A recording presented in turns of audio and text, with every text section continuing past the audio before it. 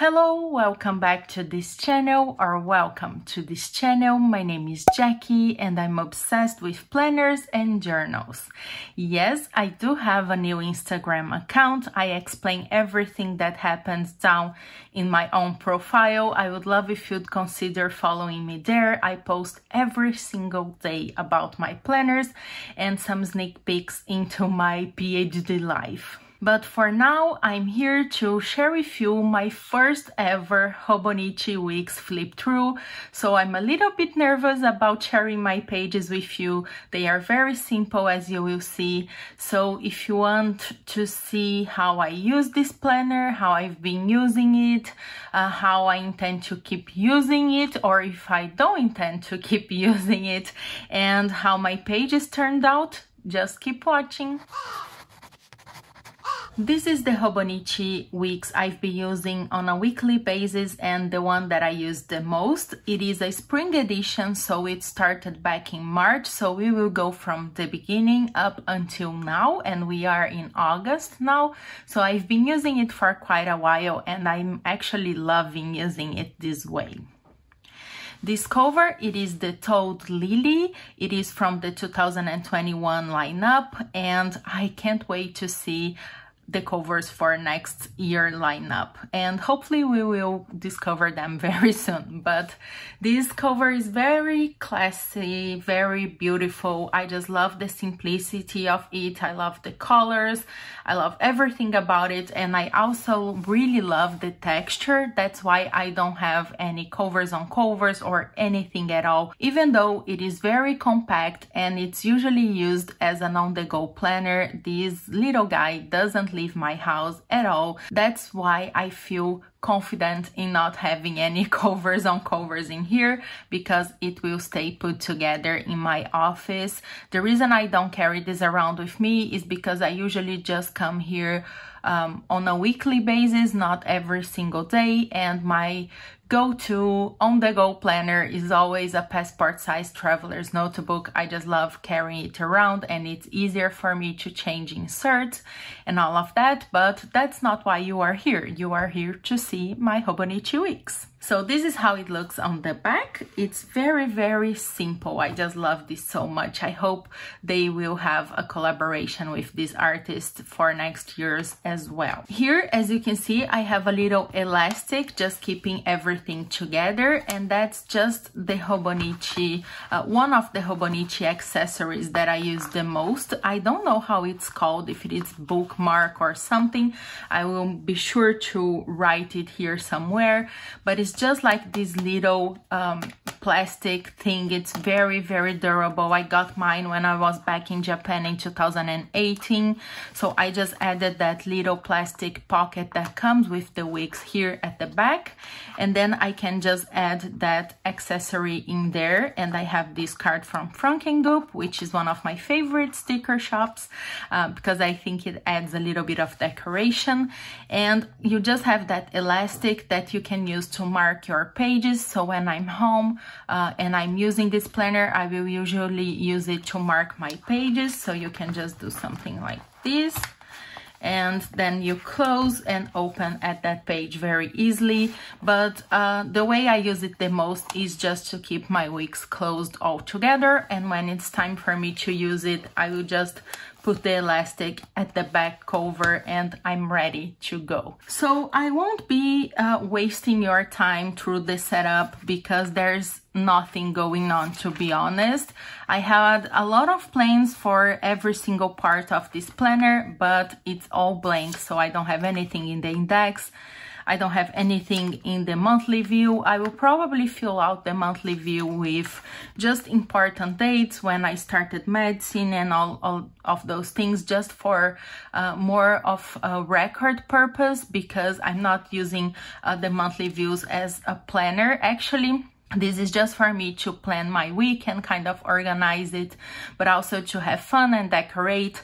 All my planning right now is going in my bullet journal, but I will talk about that in another video as well. So nothing special with the setup. So this began at the 1st of March, but I actually started using it, I think, a month later or so. So a lot of these pages are just me back planning, or I really don't like that expression. It's just me like coming back and just writing everything down to have a record of, because it's not planning, but it's the same thing. So basically you will see that I really have a lot of blank space in here. I like the blank space. I think it helps me to visualize things. It's really part of my aesthetic as well, and it makes me feel just calm. I don't know, I like blank space. I'm okay with it. I also love a very cluttered spread as well, but in my weeks we have a lot of blank spaces because I'm just decorating it a little bit and filling out only with the things that I need to see. So the structure of my weekly spreads are all the same. On the left side of the page, I will keep appointments and events or important things that I want to remember that were done that specific day. So any date bounded events or appointments. And on the right side, I will just keep a running weekly task. Sometimes I do have grocery list and a little bit of decoration here and there. So this was back in May. Oh my God, I was doing a laser and in my eye, and it was a very hard time. It's kind of strange to look back at it, but yeah. So I was not using this, so not much going on. The second week, you can see a lot of blank space in here because of course I was filling this out after the fact, so I felt a little bit silly writing down tasks for a week that has already passed, but I tried my best. I was looking back into my other planners that I was actually using back that time and just filling things out. Same, you will see. Oh my God, this video will be so boring. Let me know if you want to see more of these videos, because yeah, not much going on, because it's not like my creative journaling planner where I spend more time decorating and creating collages and things like that. It's very simple. For example, this spread, I only have this beautiful London Gifties washi tape, and that's it for decoration, but maybe you will find it interesting to see. I think it's interesting to share how I actually use the planners that I keep mentioning. Another blank spread, nothing special going on. My days are actually quite boring. I'm usually working all day long from home, so nothing really special happens. Here it was the start of Bunny Day in Animal Crossing, so I guess everything was so boring that I had to put that into record to remember, because only my Animal Crossing life was eventful that day. I also received some happy mail from Archer and Olive and the lovely shop, so it's interesting to remember and look back at that. And I was prepping my new bullet journal. That's interesting. Maybe that's why I was not using any other stuff. Here is a more eventful week where I have a lot of things going on in the left side of the pages, because I was having a lot of meetings and a lot of Amazon deliveries. I also marked down April Fools, probably because I was planning to do something to my fiance. And yeah, that was a little bit more eventful. It was also Easter week, but again, you can see that the decoration was basically just washi tape and then some stamping right here for the weekly tasks. And I do that a lot. I find it's very easy to keep up and it doesn't overwhelm me, so I can feel that the page is a little bit decorated and a little bit beautiful, but it's not overwhelming me, and I can do this very, very quickly on a Sunday evening. Another very simple week using some stickers and also some dot washi stickers. Nothing much happening. I was again going a lot to the hospital, as I've been going through the hospital to the hospital a lot since February, so that's basically all of my appointments. And yeah, some meetings. I don't usually write down all my work stuff in here. That's why I'm showing you without any worries, because I do have my work planner and my bullet journal where I keep track of all of that. So this is more like a personal planner, but it is important for me to mark down some meetings because of course I won't be able to do anything personal at that time. Here I was also using stamps again, and also some transferable stickers. I love it so much. I think it's perfect if you don't want to chunk your Hobonichi up. Go with transferable stickers. They are just amazing. They can be a little bit expensive, so I try not to use them every single week, but once in a while it's okay. So now we are almost at the end of April, and I just started using a lot of stencils, and you will see that I've been really into stencils, and I've been using them in my bullet journal, in my creative journal, in my personal journal, in my work planner, everywhere, because it's so easy and I just love. Sometimes I will fill the letters and paint them all. Sometimes I will leave them like this, and I just love the look of it. Oh, we had a Zoom planner party with European Planner Babes, so that was fun. It's nice to remember that. Another very simple week. I was using 2 different washi tapes, and here I was too lazy to get my stencil, so I just tried writing down the week number using my, I think it was my Tombow Fude pen. I prefer using the stencil, but I also want to improve my handwriting, so sometimes I will try that. Here's a week where I was using some washi stickers. I also think that's a great idea if you don't want to chunk your Hobonichi up, because they are very thin and they don't add a lot of bulk to your planner. Another thing I do is I try to spread the stickers out and not put them at the same place every single week, but you also know I don't really mind a chunky Hobonichi, so I'm not the person to give you a lot of tips on how not to make your Hobonichi chunky. This week I only used as decoration one of Courtney Diaz's Little Raven ink printables from her Patreon. I love them so much. If I could, I would just use her stickers, her printables that I just print on sticker paper, and I use them everywhere because, oh my god, she's so talented and they are just so beautiful that I just felt like just one sticker and the spread was done. Oh, look, it was Cecilia's birthday from Scientist Plans. Another spread, very simple, very plain, with transferable stickers and just a dot washi stickers right here. I really like actually adding dot stickers in my planner. I need to do that more. Again, nothing special. Is anybody still there? Maybe you have already given up on this video. Here I tried something different, and to be completely honest, I don't really like this spread at all. I tried adding a lot of like little stickers and go by color, and then I just added one of Courtney Diaz's mugs right here, so it kind of looks like everything is coming out of the mug. After I added the mug, I like it better, but I still really don't care for this spread very much.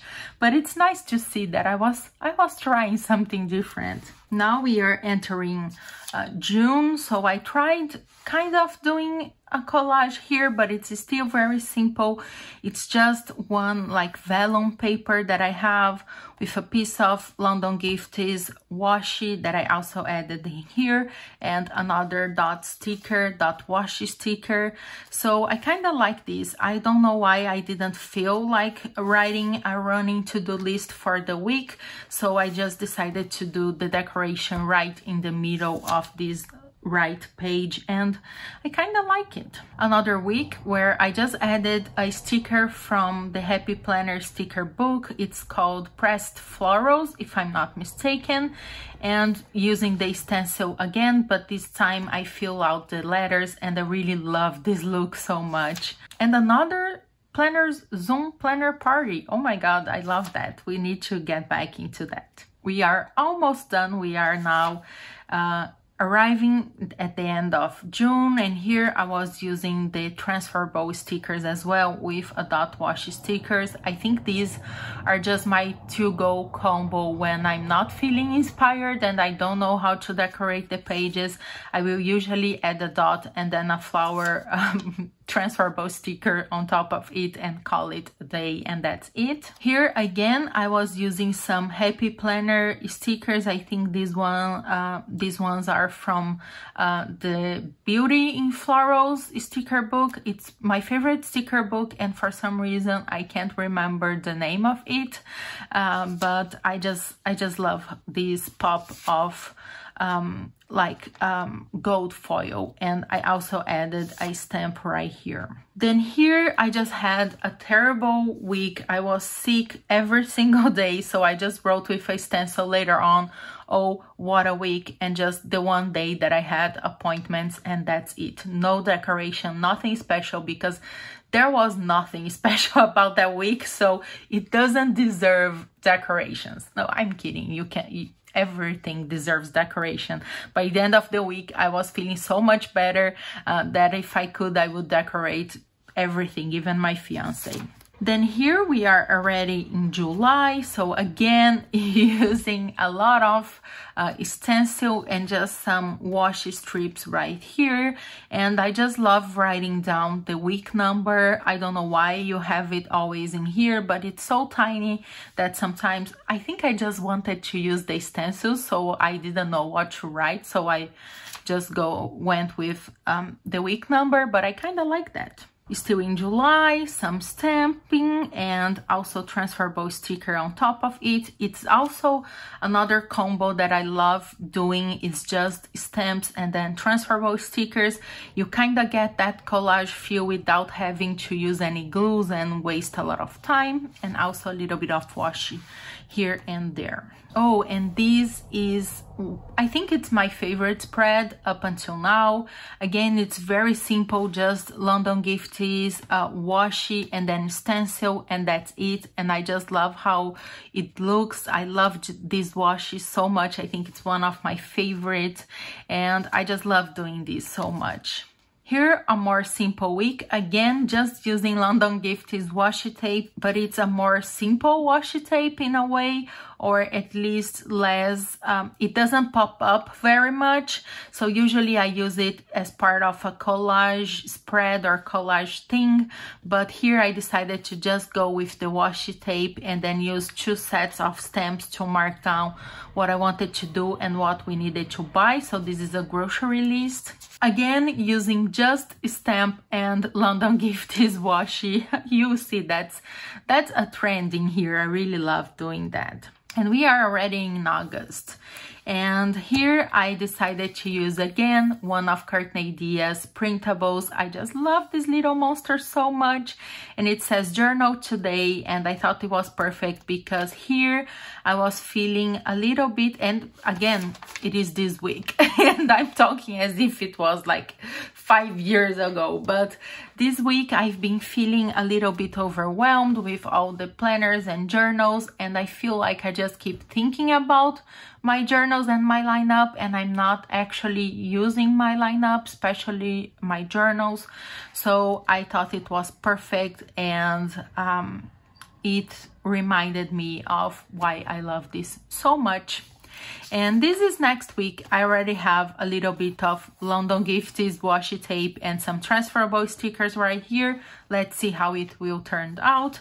Maybe if you like these types of videos, I will do another one in a couple of months. But as you can see, it's very simple and there's nothing that special. Some pages I like, some pages are just blah, some pages are just boring.